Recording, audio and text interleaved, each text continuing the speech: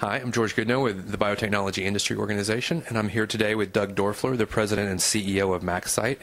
Maxcyte is a therapeutic research and development company located in Gaithersburg, Maryland.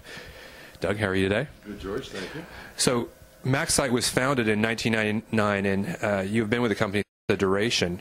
What factors have supported the development of your business in Maryland? Well, early when we formed the company, Montgomery County, Maryland, provided us a loan, which was crucial in developing our company.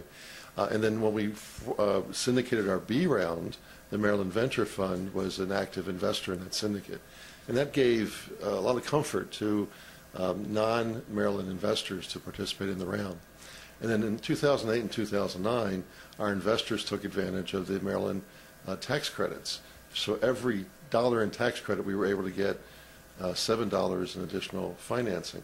And these financing rounds are really hard. They're really difficult. And these programs really helped us to really build a company and build a team in Maryland. Okay, great. Now, the Bio International Convention was just held in this area last year, and it will be in Boston from June 18th to 21st. First off, will you be there? Absolutely.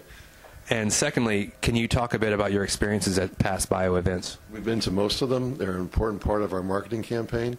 We're a small company, and so for us, it's a very efficient and effective way for us to meet potential customers. We can showcase our technology. We have customers in Asia and Europe, so it's a great way for us to really talk about what we do. It's resulted in us creating some great deals and collaborations.